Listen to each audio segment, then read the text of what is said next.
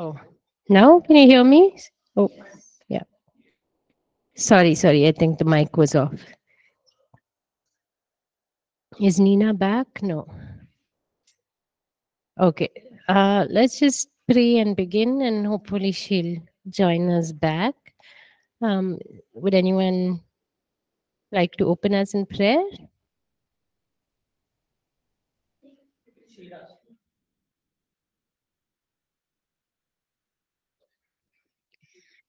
Jesus, we thank you for this morning that you've given to us for this new day. And Lord, as we have gathered together to learn more of your word and to learn of the people who have laid down their lives for the gospel and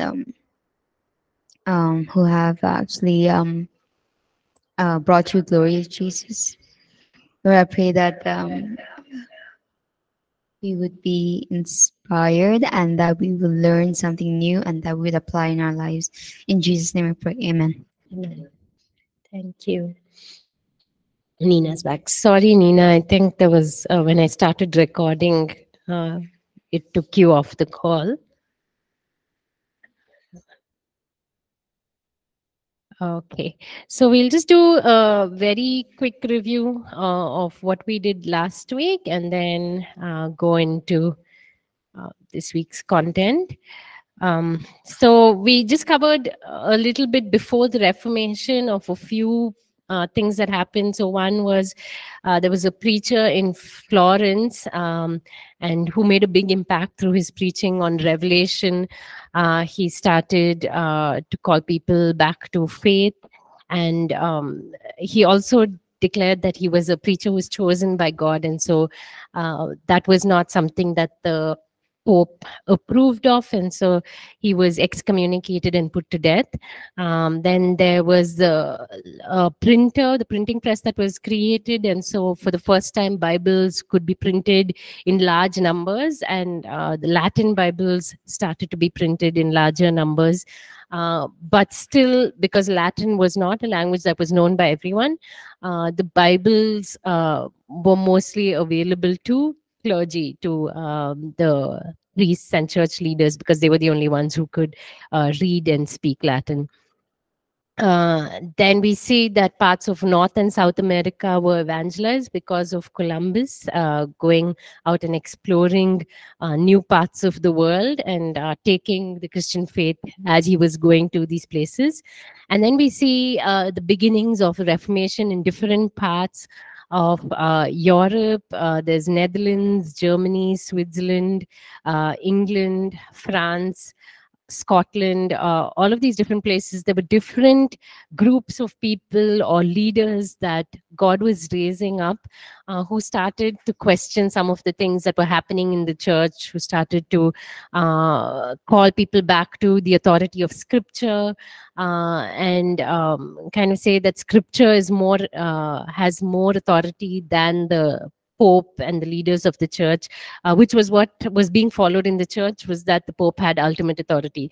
So they were saying, no, Scripture should have authority above everything that every other person that is in the church.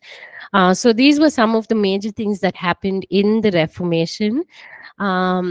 So after the Reformation was full-fledged, in a lot of parts of Europe, we see that there in England there was a new king named James I who came to power.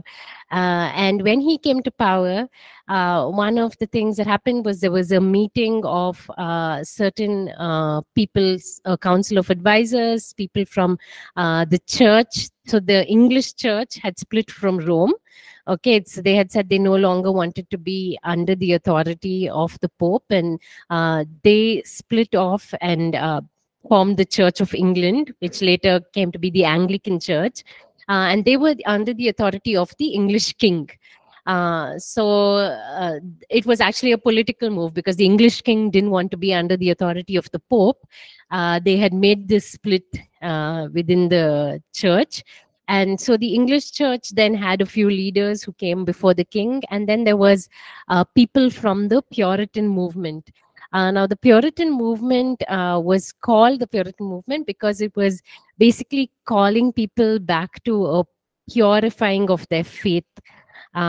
Just let me know. I'm just scrolling through here on my presentation. Just tell me if your screen changes, okay? Yeah, I think it's fine. Okay, so the Puritans were calling people back to a faith that was kind of not following a lot of tradition within the church. So the English church, although it had split from the Catholic church, was still somewhere in between. They were still following a lot of traditions from the Catholic church. There was still some hierarchy within the church. There were bishops and leaders. And so the Puritans were saying there should not be this kind of hierarchy. That's not from scripture. We just need church elders. We don't need like these bishops to lead the church. And then they were saying there shouldn't be traditions that the church is following. So they were a different movement that was there. So all of these people came to meet with James the First, to meet with this king. And to address some of the issues within the church, because there was a split within the church. So through that meeting, one of the things that came up was the need for an English translation that was available to all the people in the church. So there were many translations of scripture, but most of these translations would have side notes on the translation, and some of these side notes would have things supporting their political views. So one example is the Geneva Bible. And the Geneva Bible, because it came from the Puritan movement, it had questions about the bishops, had questions about the king. Should the king have authority over the church? Those kinds of things within the Bible were like added comments by the translators. So obviously, this was not something that the king himself wanted to be in the Bible. So he agreed for a new translation to be made of scripture. And there were some rules. So one was no additional comments. The only additional comments that could be made was with regard to the Hebrew Greek translation that was being made. Then they were going to go back to the original Greek and Hebrew. They were not going to rely on Latin translations for this text. So they would translate from Greek and Hebrew into English. They would also use other English translations of the time. So there were several English translations. There was the Tyndale's, there was the Geneva Bible, there was the Great Bible. So lots of different translations that were being used. So they said, we'll use those translations to support the work that we are doing. So in 1607, about 50 translators started working in 6 groups. They worked in different parts of England and started to translate these scriptures. So it was a large group of people compared to all of the previous translations, which is usually done by one person. Here you had 50 scholars who were working on translating the Bible. And this is why the King James Version became a very, very popular version, because a lot of work had gone into it, to translating it and making it available to all people. So it became the standard Bible for the next 350 years. That was the most popularly used English Bible. It till today is the most printed English book ever. So the most copies of any English book that's been printed is the King James Version. Yeah. So what was achieved here was that the Bible was available to everyone, to the common people, and it was available to them in English that for their time was what they were using, how they spoke to each other. So that was there, and it was a work of so many people rather than just one translator. So that's why it gained a lot of popularity, and it was an authorized version. So it came from the king himself. He was the one who said, let's go ahead and do this translation. Then we move on to 1646. John Eliot. So he went as a missionary to North America to minister to the Native Americans there. So he was the first person to publish writing in the native language. So till then, they didn't have any written language. They only spoke it, or they used pictures to communicate. But he put alphabets to the language and then published work in that language, and then also allowed other work to happen among the Americans. So because that language had been put into a script, they were able to continue work with the Native Americans even after he was no longer there. There was work that could be continued based on the work that had already started, the written work that had started. So there were several sermons that were translated into the language, and the first Bible printed in their language, which was the Massachusetts language, was printed for them because of John Eliot's work. Is this slide changing for you all? No? Oh, sorry. Okay. So that's John Eliot, just some of the major things he did. Work in the native language, translated sermons, and first complete Bible that was printed in a language from the West. Okay. There we go into 1649, where a missionary society was formed in New England. So this missionary society was formed specifically to take the gospel to other parts of England.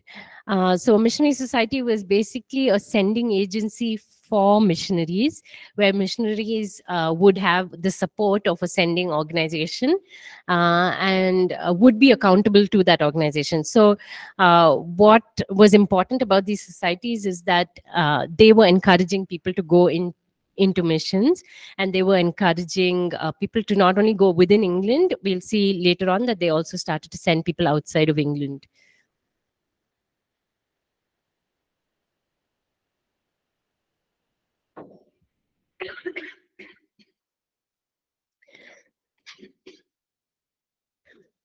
Okay, so in 1650, we see someone named George Fox. He was born in England, and right from when he was a child, he wanted to know God and he sought God out. And he started this movement called the Quaker movement. Why it was called the Quaker movement was because in their meetings, the Holy Spirit would move so powerfully that they would be physically shaking. So to talk about like how they were moving, they started to be called the Quakers. Okay, so all of these names are usually names that are given by outsiders who are observing what's happening inside, right? It's not they themselves that are giving themselves a name. So some things that would be seen in their meetings were miraculous healings and several other charismatic gifts that were evidenced when they gathered together. They went through a lot of persecution, a lot of opposition from the outside because of this manifestation of the Holy Spirit, which was something that had not been seen for so many years and suddenly now is coming into the church. So was not accepted by the church. And so they faced a lot of opposition, but they continued strong. In spite of that, they continued in their faith. They continued to meet and had a great impact on different parts of the globe. So right from Turkey to the English colonies. So in North America, the English had moved there and formed colonies.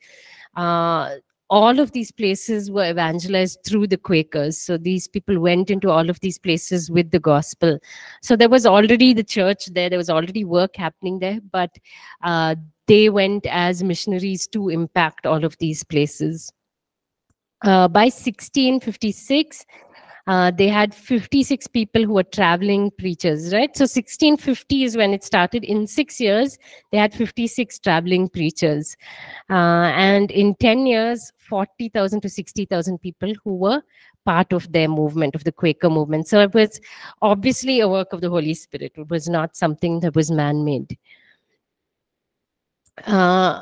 We see more missionary societies being formed. So now England became the main place from which a lot of missionaries were being sent out. So we saw that first missionary society that was formed, and now two were formed in 1698 and 1701. In 1698, to send missionaries to the American colonies, so in North America, and then in 1701 to send missionaries to the American colonies and the West Indies. 1726 to 1750 is when the first Great Awakening happened in North America. So this was along this, so if you can see on the map, that east coast of North America, this was where the English colonies were. And so people had been coming from different parts of Europe and settling here. But they had been colonized by England. So England was ruling over all of these places. But because people had been moving there and had been settling into a new country, there was a lot of hardship for them. There were no shops, there were no facilities that were available to them. So there was a lot of like struggle to come into a new place. They had to hunt, they had to gather their own food. There was a lot of war that was being fought with the Native Americans. There was a shortage of churches and people to lead the churches. There was no proper guidance that they were receiving spiritually. And so what happened was, although they had moved to North America actually for religious freedom. So a lot of the people who moved there were people who were persecuted by the Catholic Church or by the reigning Protestant churches. They moved to North America for religious freedom because they wanted to be able to practice their faith. And they were like true Christians, the Puritans, the Pietists, people who wanted to be able to practice their faith without fear of the church. But once they came here, because of all of the hardship they were facing, they started to slowly abandon their faith. They became very lukewarm in their faith. And so in 1726 to 750 is where we see God kind of reviving the church that had started there through two leaders, Jonathan Edwards and George Whitefield, who were the major people who contributed to what God was doing there. So Jonathan Edwards, he pastored a church in Northampton, Massachusetts. So Massachusetts is right up here in North America. He was pastoring a church there. And his main concern was that religion had become dead in North America. So people who had gone there with spiritual fervor, with spiritual zeal, had now lost all of that zeal. And so he started to seek God for a revival in North America. And in 1726, along many of these English colonies, there was a revival that broke out within these places. And during the summer and spring of 1735, Edwards talks about a town in which he preached, that was in Northampton, that the presence of God filled that town. So every part of the town was impacted by the Spirit of God, and God was powerfully at work there. He says there's scarcely a single person in the town, old or young, left unconcerned about the great things of the eternal world. So everyone within that town started to think about the things of God. It was during this time where God was moving in all of these different places that through Edward's work in Northampton, people within the town, fully within the town, were impacted. So the presence of God impacted everyone in that city. His church started to be filled with people who were coming in seeking God. People who were already within the church, who had been there for long, started to actually see transformation in their lives, which they had not seen in the years past. And one of Jonathan Edwards' famous sermons is Sinners in the Hands of an Angry God. So that was when he preached that sermon in 1741. Another leader is George Whitefield. So he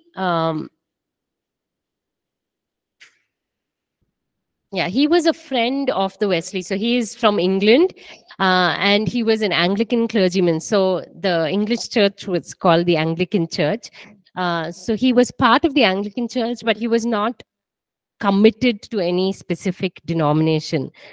So he traveled throughout these colonies in North America, preaching and teaching, and he was very gifted as a preacher and communicator. So wherever he went, uh, people would put down whatever they were doing. So whatever labor they were in, they would stop their work just to go hear him preach, because there was so much power in his preaching. And they would do outdoor preaching, so they would be out in fields, out in campsites. So when they came into a place, people would know that they've come in, and immediately everything in that town would stop, because people would go to hear him preach. One example of his preaching is in Boston, Massachusetts, which is the same place where we talked about Jonathan Edwards, Massachusetts. So in Boston, there were 25,000 people who actually lived in that city. But in one of his, the times he was preaching, there were 30,000 people who actually gathered. That means either it was the whole city plus some other people who would come in, or more than what the population of that city was. There were so many people who had gathered to hear him preach. As he was preaching, there were powerful moves of the Holy Spirit. So there are records of how people would be responding as he was preaching. There would be people crying, there would be people repenting, and even after he finished preaching, there would be manifestations of the Holy Spirit, because of the Holy Spirit moving through the work that he had done through his preaching and through his sermons. He's said to have preached 3,000 sermons on John 3:3, which is Jesus saying, "Very truly I tell you, no one can see the kingdom of God unless they are born again." So through this great awakening, the major preaching was calling people back to God. So calling people to salvation in Jesus Christ. So that was what George Whitefield was doing. And that's where huge impact was found, that lots of people were coming to Christ through their preaching. So we'll just stop and do the presentations and then come back. Sorry,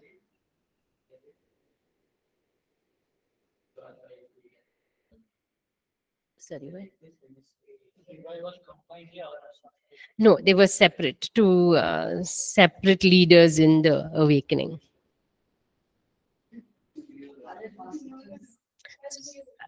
Yeah, I think we'll have to do Francis first, because yours is earlier.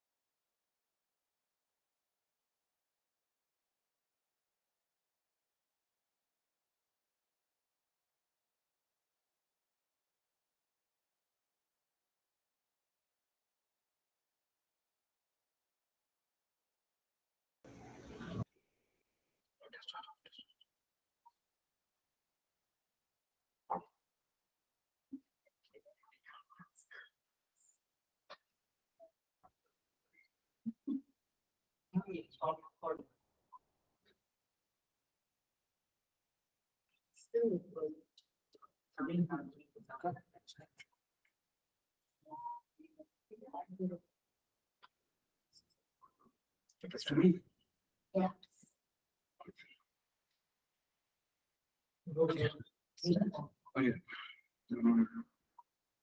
Yeah, good morning, everyone.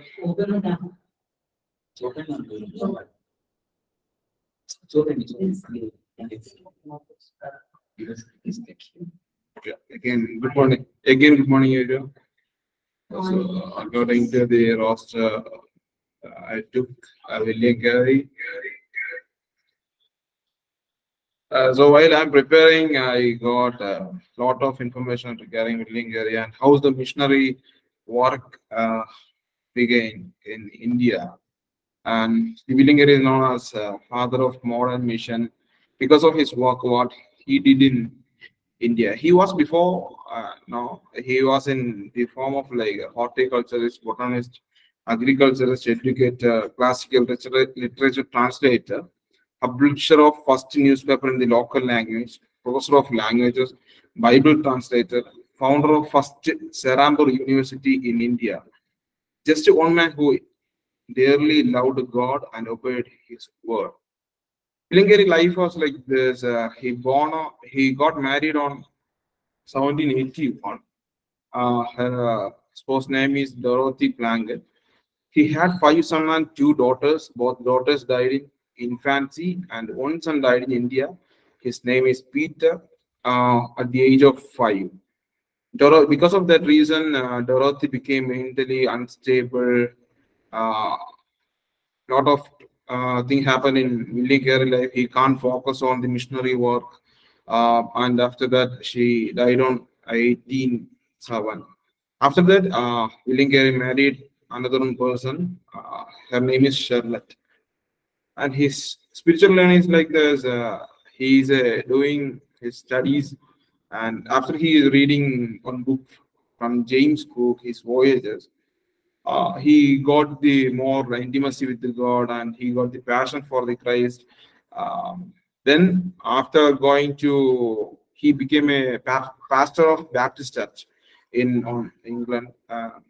Then he got the vision from God. He need to go to missionary, not only pastoring the church. All creations, all the people should hear the word of God. Or they should listen to who is the true God. And he started studying about a lot of type of people, like a lot of culture, how they're living. He started studying, and he prepared a publication named An Inquiry into the Obligations of the Heavens. Through that, he tried to tell to other people in Baptist ministry, this is the what happening. We need to go out. Then one person called John, he's from India. He's in the inside of that meeting. He said, "Okay, I'm working in India as a surgeon. We are seeking for the peoples are there, but they don't know Jesus." But William Carey said, "Okay, I'm ready for that." And his contribution for a church after that is starting, that is including in spiritual journey. The contribution of church or missionary movements. First one is Bible translation. Second one is education. Third is social reforms. Fourth one is literature and publishing. Fifth one is cultural engagement. So after Villingeri came to India, first it happened is social reforms, because he is studying about the way of people living in Calcutta. There is some unusual things happen in before in India is sati. He started to stop that work for that, and one of the Indian political reformer, his name is R.R. Roy. He also joined with that team. So first one is Bible translation. First one Bengali. The Villingeri came to Calcutta, but it's not easy. A lot of financial issues, and there is no teamwork. Only Villingeri is doing everything. He waited for 5 years to get first person. Like then became a team from the Baptist church. He sent a person. They sent a person. He reached Calcutta after the 5 years. So he became very happy. Then became the work started for the publication. Then first he learned Bengali. Lot of people, very good people from that West Bengal. So they started teaching the Bengali language, and he is very interested to learn other languages. So he translated Sanskrit, and he translated Bible to 6 other language of North India. Then education. He took a lot of main points of Indian education. First college in India, the main old colleges, the third old college is Serambur University in Calcutta, still is there.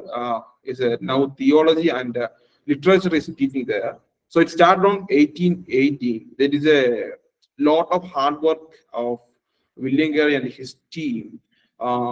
It's like there is in India, women education is boycotted. He started the women education in India, and they started constructing. The person who married a second, William Carey married second person. Because of her help, they constructed, and the Dutch government helped him. Social reforms. Before I mentioned that Sati they boycotted, and female education they started. Agricultural reforms. Agricultural reforms they informed, they started new things like lack of water in Calcutta. The irrigation started, and new crops started cultivating. Willinger give a new mind to the people. Because of that thing, people are attracted to Carey and what he's saying. Okay, he's not doing only these things. The main vision of his is share the gospel to other people. The first person is came to Christian from India. He's a farmer. His name is Krishna. So he's a farmer, and he's, because of these things, he said, okay, you're a good person. And after that, he shared the gospel. Then he gave New Testament. The New Testament is happened around after 7 years. He came India after 7 years. The New Testament translated. The first person who is reading that Krishna, he received the Jesus Christ. Then literature and publishing is to Dutch government at that time ruling India. So they started to new idea, and East India Company is against William Carey because of his mission. The sharing gospel, they resist William Carey. After that, they got no William Carey's translating is good. They started the colleges, and they want William Carey. So William Carey asked, okay, wait, what happened? Before you are resisting me. Now what you want? So it's like great thing for India. What William Carey did for the educational. The cultural of India is like fully farming and all. They converted to learn something new, and the cultural engagement, language study. Main thing is in Bengali, what happened is there is a team with other people.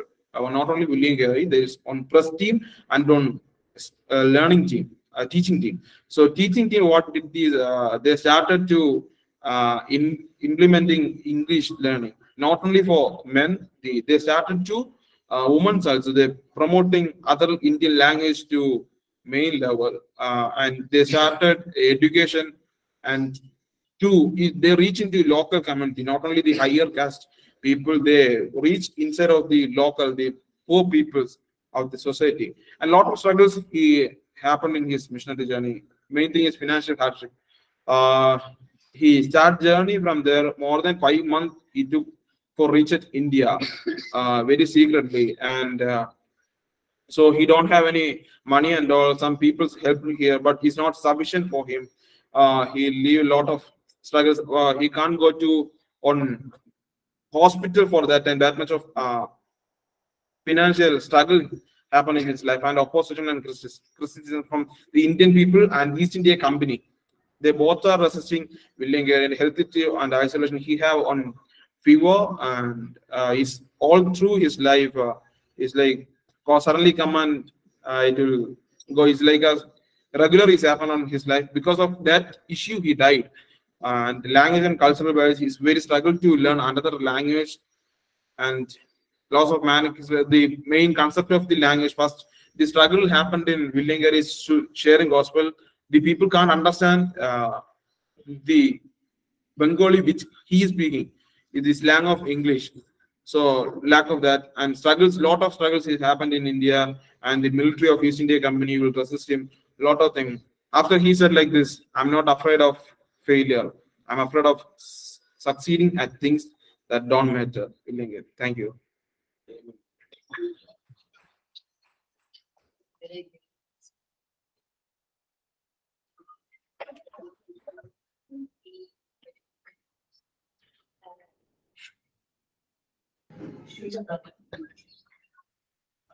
Thank you, Francis. We'll have Sri Radha present now.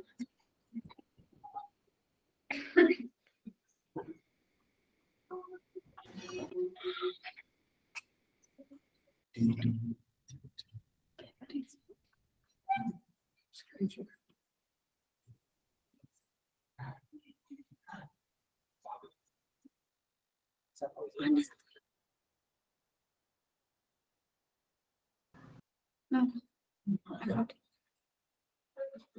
what do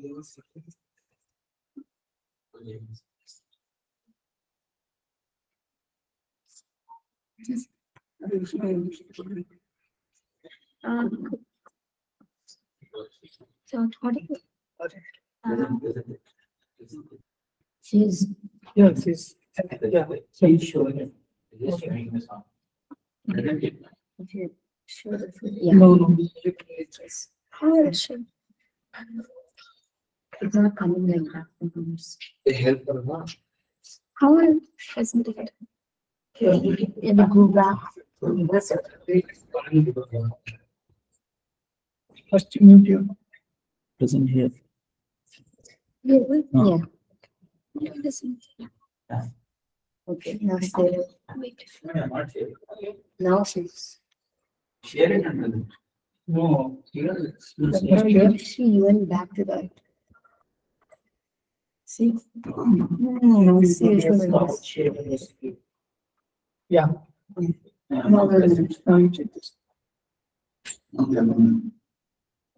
Can The one you sent yesterday. Yeah, that one only. No, it's not. I'll go there.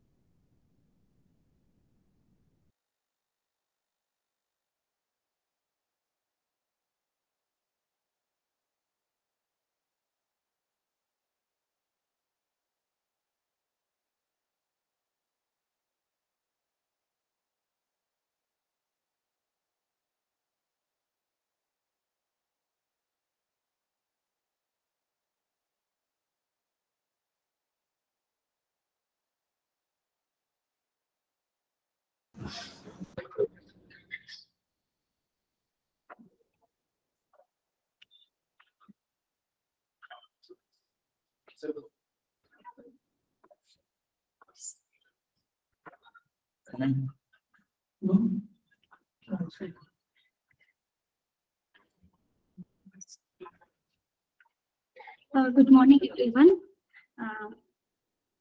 I'm going to share the PPT on Charles Grandison Finney. There are some of the introduction.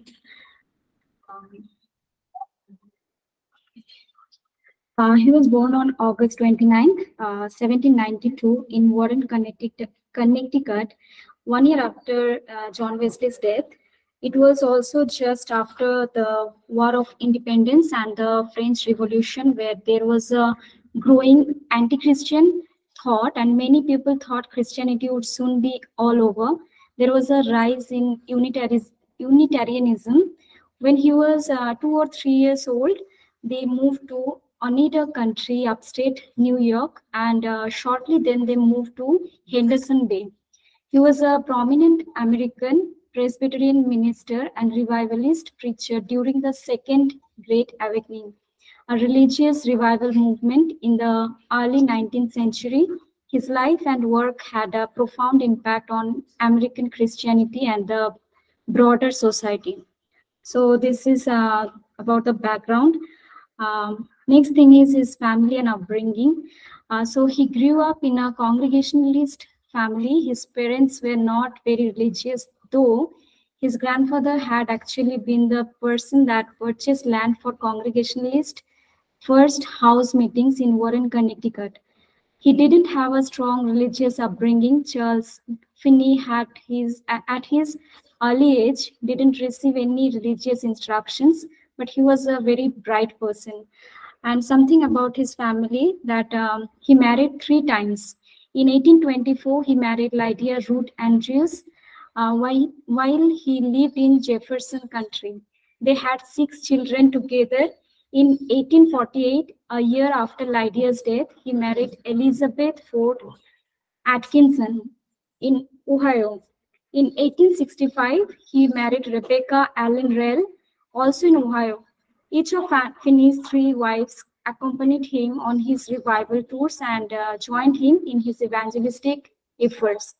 Finney's great-grandson, also named Charles Grandison Finney, became a famous author.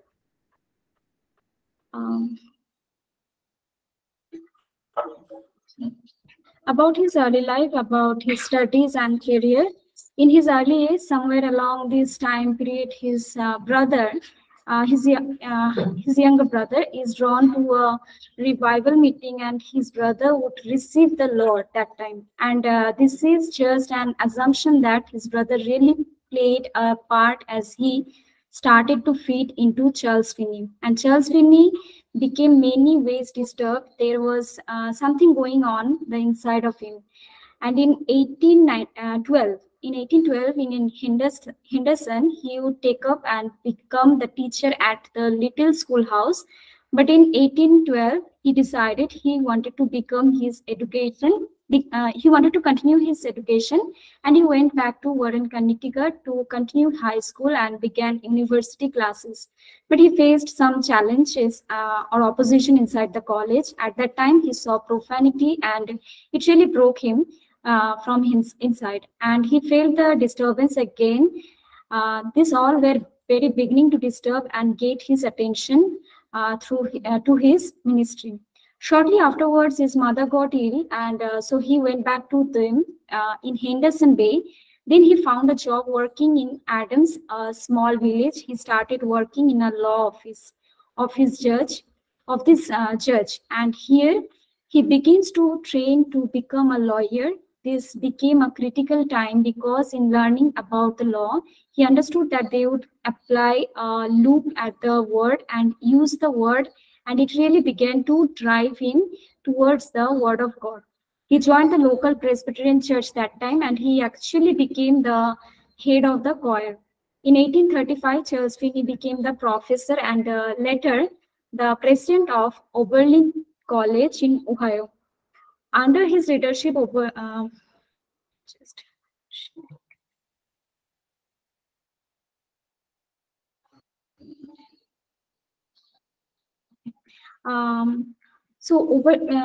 his leadership, Oberlin became one of the first American colleges to admit women and African Americans. So Charles Finney's revival methods and theological teachings left a lasting mark on American evangelicalism. He is remembered as a dynamic preacher who played a key role in the religious and social landscape of 19th century in America. Some of the things: revival preaching. Finney's revival meetings often featured emotionally church sermon and anxious benches where people could pray for salvation. And one of the things is the public invitation or altar call, where he issued an explicit invitation to come forward for salvation. He emphasized individual conversion and urged people to repent and turn to God. And some of his contribution in church is, first thing is the people in Northern Ireland, James McQuillan and company used what he said to pray and help to birth the Great Awakening in 1859, and over 1 million people came to the Lord through this revival. And second is Evan Roberts, who birthed Welsh revival, was also influenced by Charles Finney, and some churches influenced by his prayers. He said, if the church does not have a burden for souls, it is backslidden, and so it starts with us, but a revival must always end with people coming to the knowledge of Jesus. His contribution behind churches was a lot. His prayers helped the churches to stand and pray for the revivals. He wrote many books regarding prayers and revivals. One of the book is Lectures on Revivals. And apart from this, his role in social reform beyond social matters, Finney was also involved in various social reform movements, including abolitionism. And second is he believed that Christianity should lead to social justice and actively advocated for the abolition of slavery and women's rights.